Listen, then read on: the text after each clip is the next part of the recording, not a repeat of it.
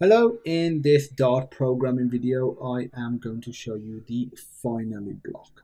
So the finally block is a little block code that is attached always to the end, if you want, it's an optional addition to the try block, and it is always triggered, regardless of whether or not an exception is picked up or not. So at the moment, if we run it, no exception is picked up because we can do, 10 divided by 5.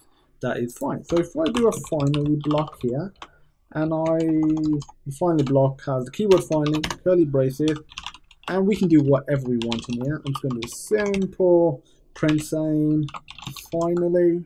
If I run that, as you can see, that gets triggered. But what if we force it to have an error now?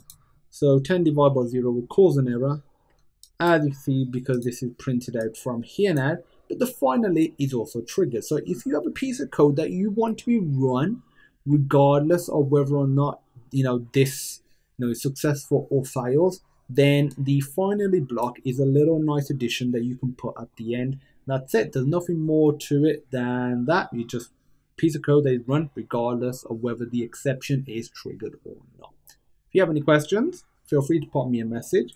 And as usual, I look forward to seeing you in the next video.